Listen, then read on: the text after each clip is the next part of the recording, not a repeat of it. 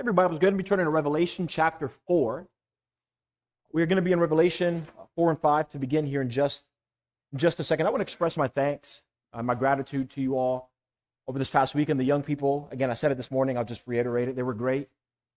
And it's always weird being, I don't know if people who travel and stuff, Jacob maybe feels this way. I'm going to say he feels this way too. It's always weird being away from home. I miss my wife, and I have two very small boys that I miss very deeply. And so I've done a great job at showing hospitality, loving strangers. And for a lot of you, I am a stranger.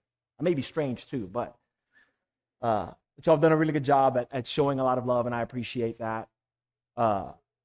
It's weird. I feel like I've had multiple conversations where it's like this person knows this person that I know that knows this person. This is funny how God's body works in that way. And even though we don't really know each other, because we're wanting to do the same thing, which is to glorify our God, because we have the same goal, hopefully we have the same goal, it allows us to have kind of a kinship. Fellowship is what the biblical word would be, with one another. And so I'm thankful for the work that you do here.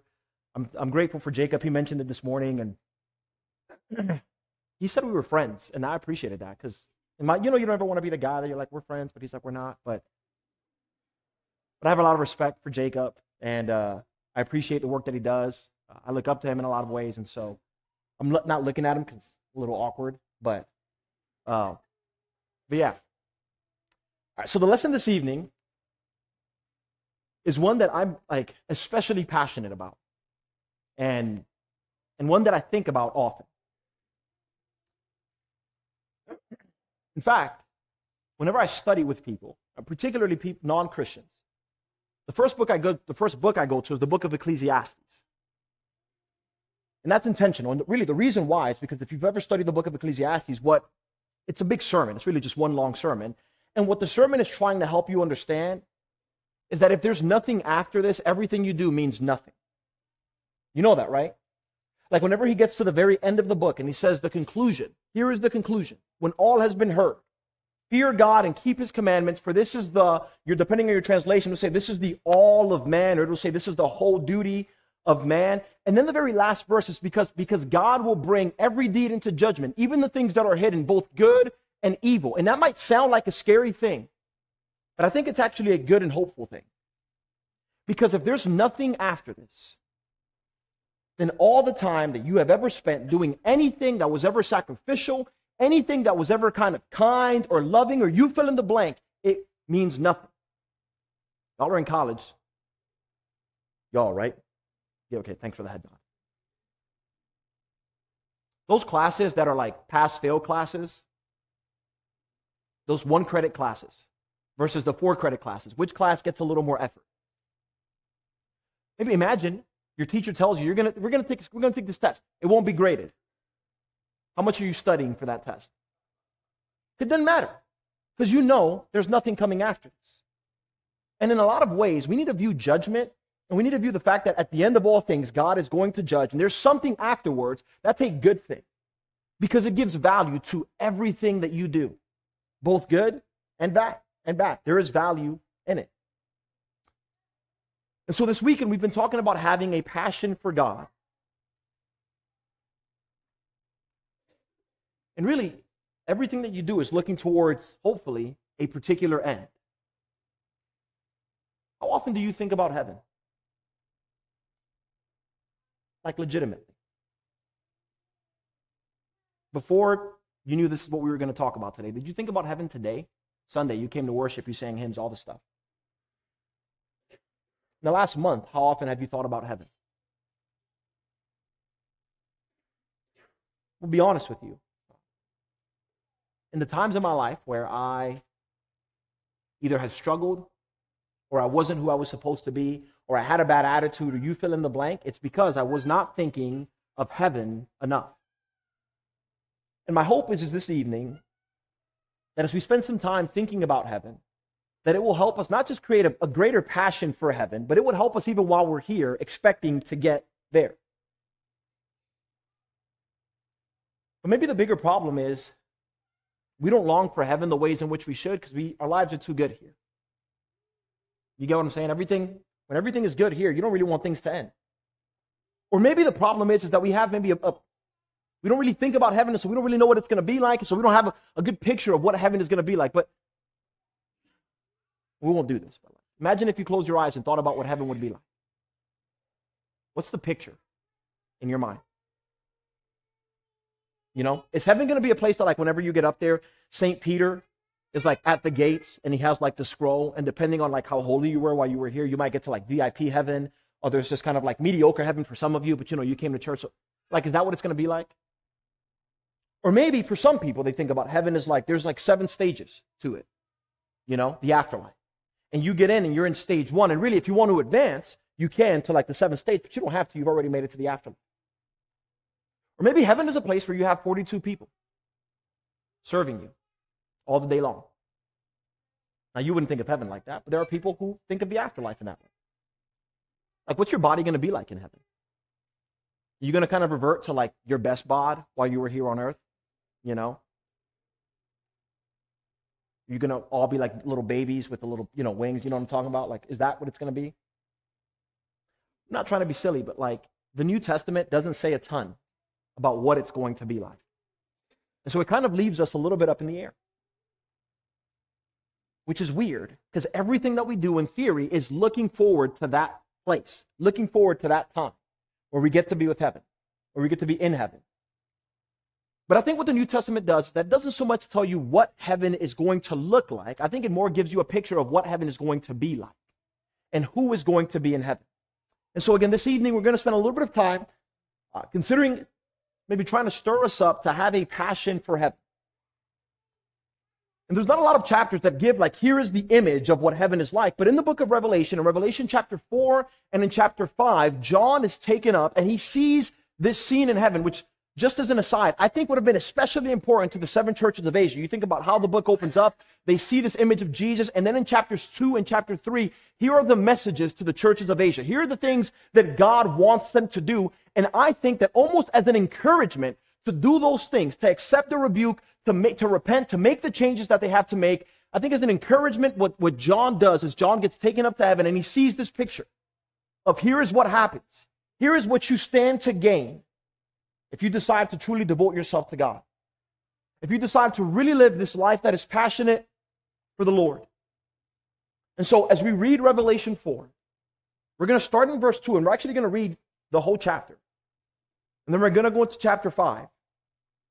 I want you to look for a word that's repeated over and over and over again, because there's going to be a word that's repeated just every time, almost every time in these 2 chapters. And I want us to think about, like, okay, so what does John see? And what is happening in heaven?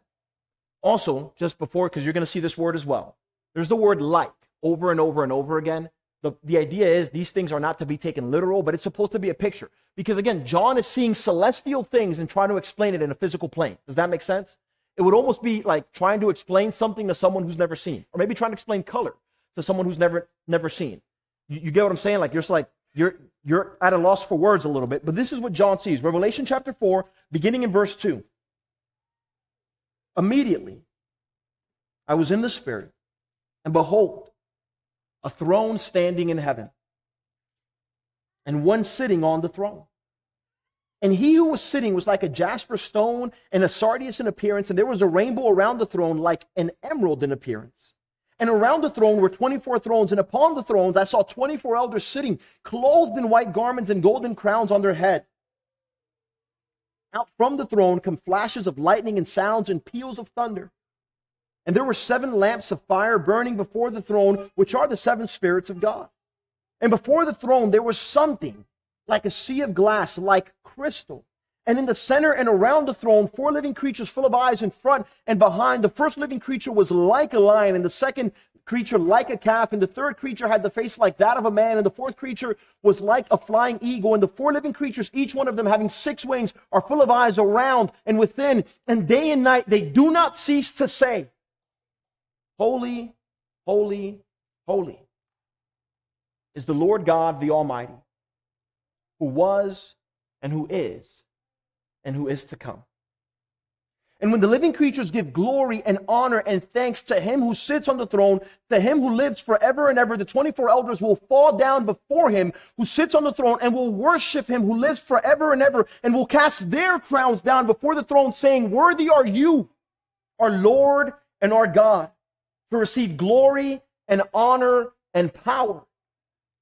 For you created all things, and because of your will they existed and were created." Chapter 5 and in verse 6. "And I saw between the throne with the four living creatures and the elders a lamb standing as if slain, having 7 horns and eyes, which are the 7 spirits of God sent out into all the earth. And he came and took the book out of the right hand of him who sat on the throne. When he had taken the book, the 4 living creatures and the 24 elders fell down before the Lamb, each one holding a harp and golden bowls full of incense, which are the prayers of the saints. And they sang a new song, saying, "Worthy are you to take the book and break its seals, for you were slain and purchased for God with your blood men from every tribe and people and tongue and nation, and have made them to be a kingdom and priests to our gods, and they will reign upon the earth." Then I looked, and I heard the voice of many angels around the throne, and the living creatures and the elders, and the number of them was myriads of myriads and thousands of thousands, saying with a loud voice, "Worthy is the Lamb that was slain to receive power and riches and wisdom and might and honor and blessing." And every created thing which is in heaven and on earth and under the earth and on the sea and all things in them, I heard saying, "To him who sits on the throne and to the Lamb be blessing and honor and glory and dominion forever and ever." And the 4 living creatures kept saying, "Amen." And the elders fell down in worship. You get the picture there? Revelation 4 and 5, John gets taken up to heaven, and he gets to see the scene of what's happening in heaven. Did everybody kind of have their own little mansion up there? Was that the scene? Was everybody kind of hanging out with their best friends? In heaven, here's the scene. And we won't reread all these verses. Did you notice what the verses were trying to draw your attention to? It starts off by saying there was a throne, and one standing in heaven, one sitting on the throne. And then over and over again, there was a rainbow around the throne, and around the throne were 24 thrones. And the text continues, and out from the throne come flashes of lightning and sounds and peals of thunder. And you have these lamps that are burning before the throne, and before the throne was something like a sea of glass. And in the center and around the throne were these 4 living creatures, and these beings are praising the one who sits on the throne forever and ever. And then you get into they cast their thrones down, they're worshiping God. And then you get into chapter 5, and now they're praising the one who sits, the Lamb who's around the throne, and they're all, the myriads of myriads, they're all praising God. Because I think what the New Testament, or Revelation 4 and 5 is trying to help us understand, is that when you think about heaven, there's this scene, but that God and his Son are at the center of heaven. Did you notice that in the text? That everything that's happening is actually happening. Like it's not like God just kind of has like the main mansion in heaven and everybody's kind of like drifting off into the city, and if you want to come to town. That's not the picture in Revelation 4 and 5. In Revelation 4 and 5, God and his Son are at the center of everything that's happening. They're at the center of heaven. And the text will continue. I think another thing is that everything that comes out from them. All the lightning, all the rainbow, the water, everything is, and from the throne. That's what the text will say. And from the throne came, and from the throne came. Everything that's coming out in Revelation 4 and 5 is coming out from the ones seated on the throne. That everything revolves around them. Did you get that picture? That everything that's happening, anything that's being described, is being described around, like where the throne actually is. And that all praise is being given to them. That these living creatures who have their own thrones, their own little thrones, it seems like, they're taking their thrones and they're casting it down. That the words that are being said, all the words are being directed to the ones that are seated on the throne. That when you think about heaven, that heaven is about the one seated on the throne. So here's a question for you. Do you want to go to heaven?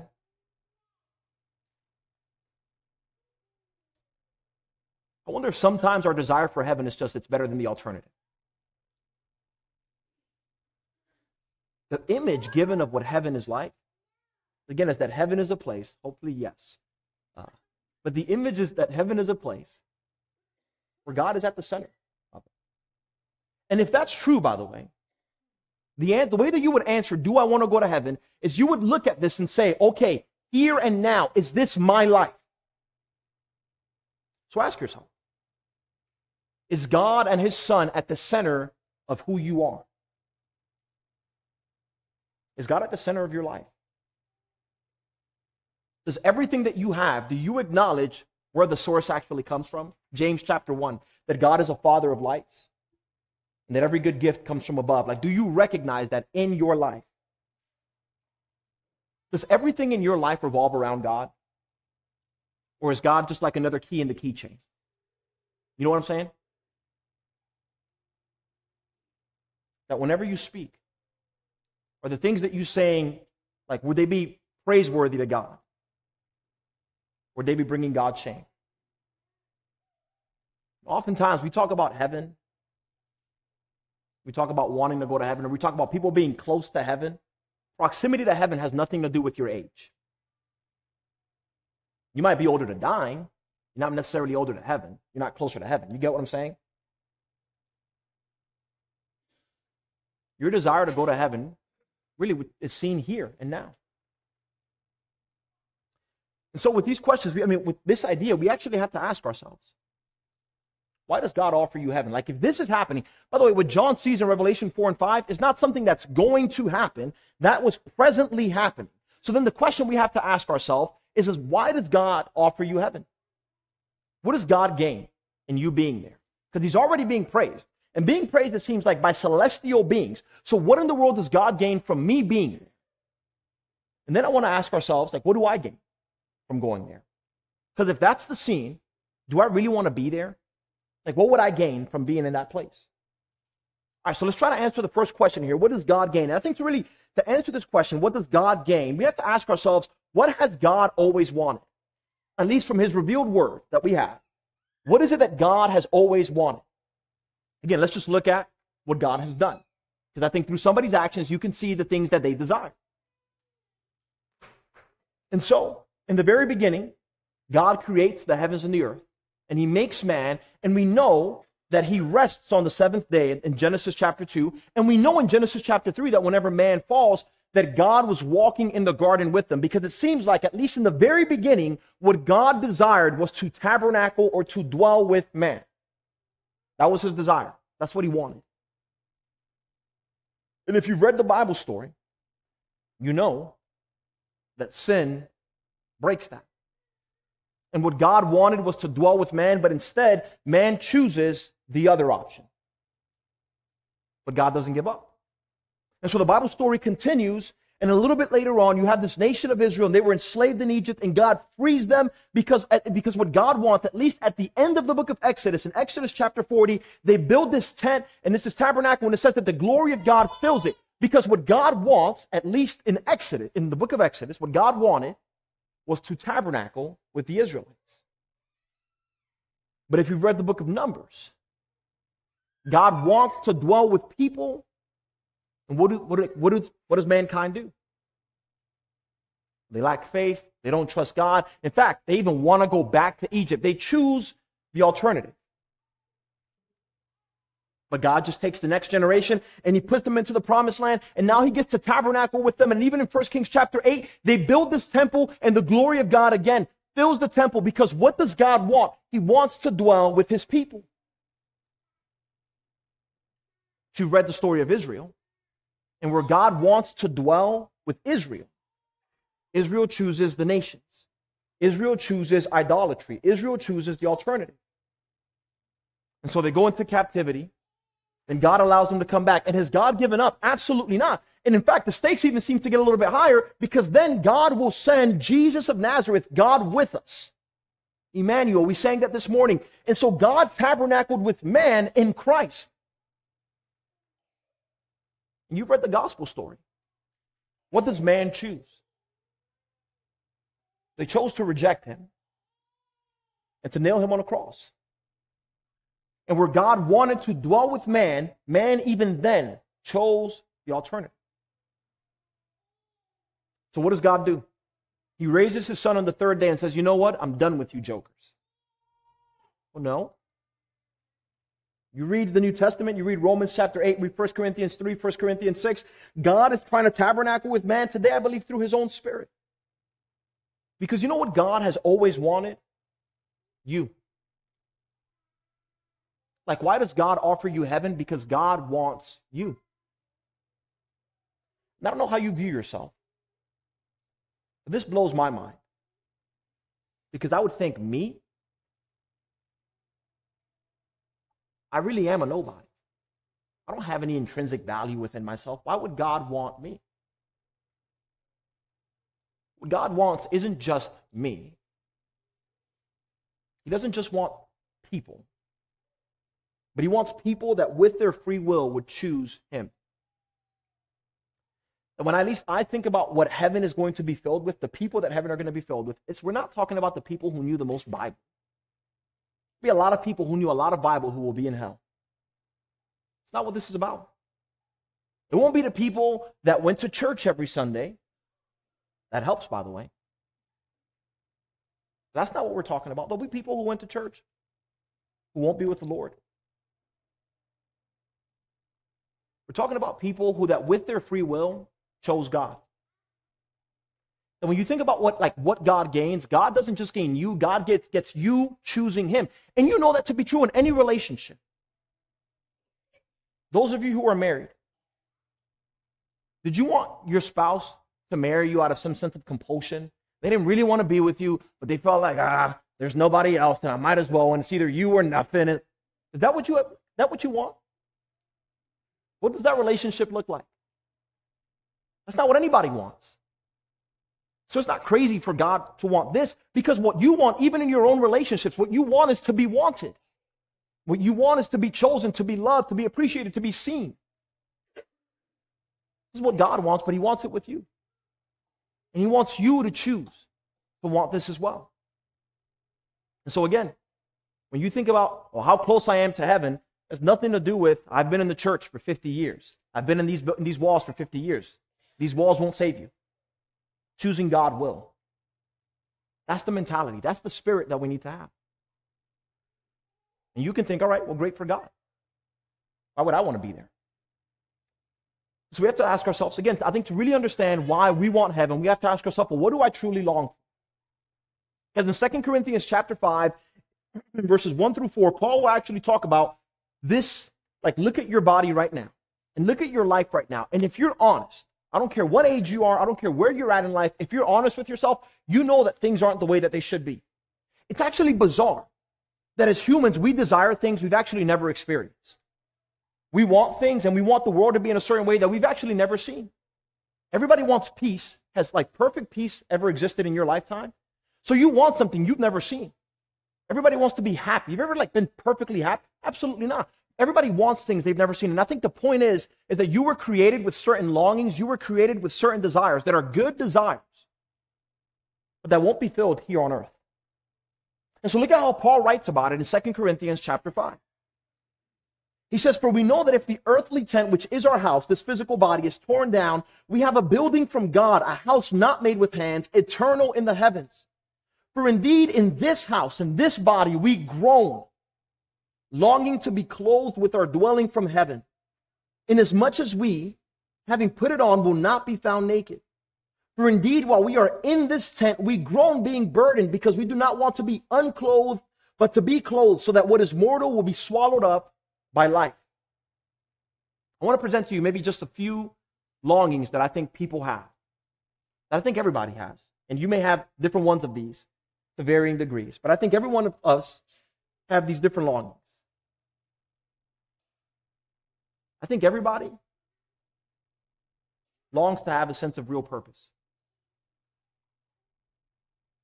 What am I doing? And why am I here? I think everybody in different ways tries to figure that question out. In fact, again, the book of Ecclesiastes, the whole book is Solomon is trying to figure that out. What is my purpose? Is there any real lasting value? What profit does man get for everything he does? Chapter 1, verse 3. Everybody's trying to figure out what the point is. What's their point? Let me tell you, figuring out what you want to do in school, that's not your real purpose. That's something you can do, but that's not your real purpose. That's not why you were created. But everybody's trying to figure out what their purpose is. I believe that everybody is longing for some real satisfaction. And you know that you have like bits and pieces of satisfaction here. You know that, but it's never permanent. Raise your hand if you ate today. All right. Keep your hand raised. Hang on, keep your hand raised. Keep your hand raised if you're planning on not eating again for the rest of your life. Now y'all being greedy. You ate already. You ate, but you weren't fully satisfied. And that's part of the human condition. In chapter 1, you'll talk about the eye is not satisfied with seeing, nor is the ear with hearing. Think about all the things you've seen in your lifetime. Would you say, all right, I've seen enough. I'm going to just shut my eyes and never see again. I've heard enough. I'm going to shut my ears and never hear again. That's none of us. Because you're not truly satisfied here. Everybody longs to have real satisfaction. Everybody longs to have real value. What are you worth? Your bank account is not that, by the way. That's not what you're worth. How beautiful people say you are or aren't is not what you're worth. How intelligent you are is not what you're worth. You know why I believe the suicide rate is as high as it is today? Because people have no idea what they're actually worth. And they struggle with that. They think nothing matters and I don't have any value. So what does it matter? I don't think it's coincidence that you have so many people, celebrities, people who get to, they amass a certain following or they amass a certain fortune and then they take their life because they realize all this stuff I have doesn't actually mean anything and they feel empty because your value doesn't come from stuff here. It's a real longing that you have, but it won't be filled here. I think everybody longs to belong. And Jacob talked about this in the college class a little bit this morning. But everybody wants to be a part of something. That's why there's like 50, I don't have social media, but I remember when I had Facebook, there were like 50,000 different Facebook groups that you could be a part of, you know? There's Facebook groups for everything. Why is that? Because everybody wants to be a part of something. That's why people group together. That's why people want, like everybody wants to belong to something. And you're always afraid that you're going to be on the outside. You're always afraid that they're going to kick you out. You're always afraid that if you don't adapt and change, that somehow I'm not going to belong to this group anymore. Everybody longs to belong. And I think that deep down inside, everybody longs for real intimacy.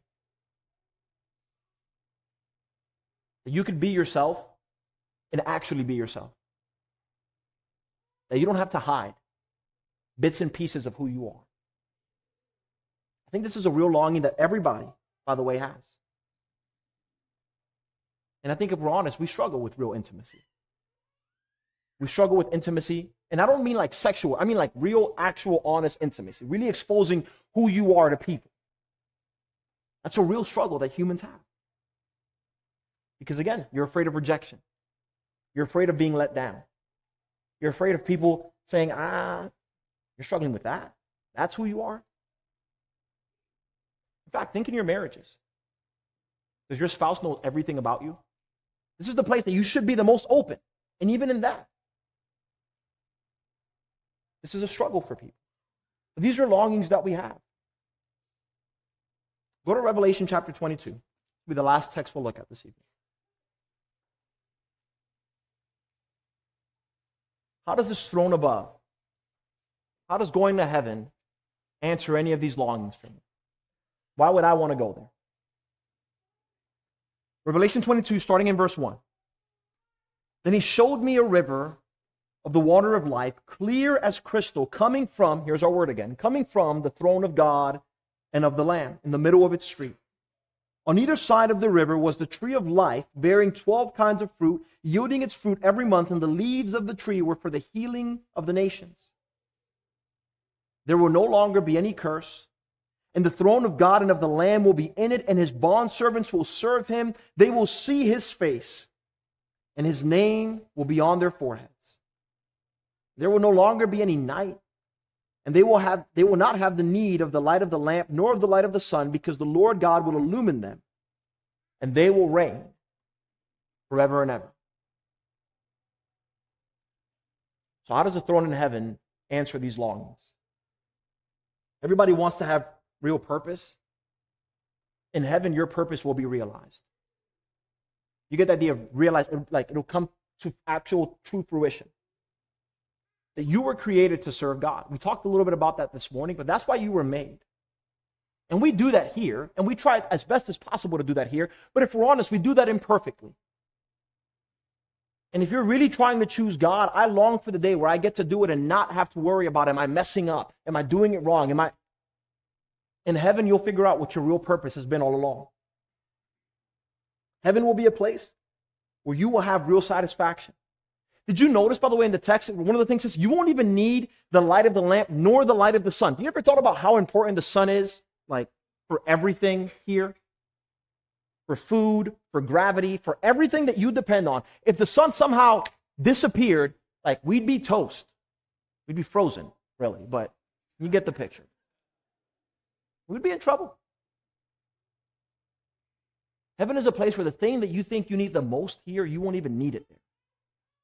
And all the things that we think we long for, all the things we think will give us satisfaction, heaven will be a place where those things will have no value because God will be there. That heaven is a place where your actual value will be realized, because he said you'll reign with him forever and ever, because you were actually made to serve God, but you were also made to reign with God. You thought about all the New Testament passages that talk about he raised us up with him and seated us in the heavenly places where Christ Jesus is? You have far more value than the world tells you. You have far more value than you even think. God thinks far more of you than you might even think of yourself. But heaven will be a place where your value is realized. That heaven will be a place where you will belong, and you will never, ever have to worry again about what, like, will they want me gone? Am I going to get kicked out of here? Because his name will be on their forehead. So you'll be a part of the most important group that anybody has ever wanted to be a part of, and anyone will want to be a part of. Because you'll be a part of God's people for forever. And never have to worry about, have I aged out of this group? Am I not cool enough to be here anymore? That won't happen. There'll be no concerns for that. Because you'll belong to God.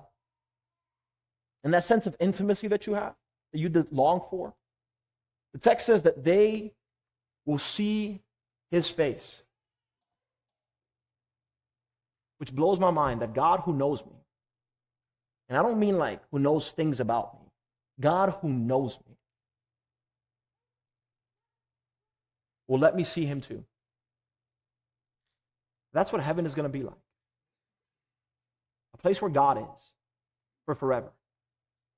And if there are streets of gold or not, who cares? If there's mansions, who cares? Doesn't matter. Because God will be there. In a second, we're going to sing this song, The Sands of Time. In the third verse, I think in the book that y'all have, talks about even if I had to die 7 times to be with God, it'd be a well-spent journey. Because if heaven is a place where God is, then heaven needs to be a place where you want to be as well. Suffer what you have to suffer. Give up what you have to give up. It does not matter.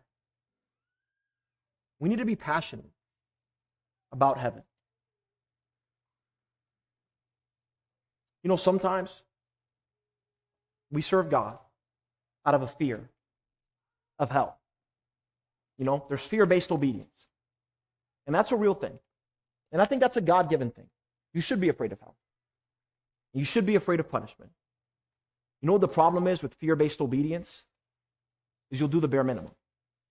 You'll do whatever it is you have to do to not be punished. And there'll always be a cap to your willingness to serve. I think there's a second layer, maybe a deeper layer. That's rewards-based obedience. So it's not so much I'm afraid of being punished, but there's something I want. And that's why I'm serving God. And that's better, really. But even that will have its limitations. Because you'll serve as long as you think the prize is good enough. And you jump to love-based obedience, where you're not serving out of fear, though you should be afraid. And you're not serving just out of some reward, though you should want the reward. But you're serving because you love the Lord your God. And you don't want to displease him, but rather you want to be with him. And you want to make him happy. And you want to reign with him forever and ever. If you're not a Christian, you're living your life seeking after empty things. I don't have to convince you of that. You know that. Things that aren't satisfying you because they can't. And what the scriptures tell us is that eventually God will bring every deed into judgment. But if you live in Jesus Christ, if you've been forgiven of your sins through the waters of baptism, and if you've lived your life choosing God, there's this place that exists where God wants you to be. But you have to choose him. If you're a Christian and you've been struggling with some sin, whether it's some secret sin or some sin that just a few people know and you need help from this congregation here, please make a change. Because it will not matter in your life. You gain all these things and miss out on the only thing that has ever mattered.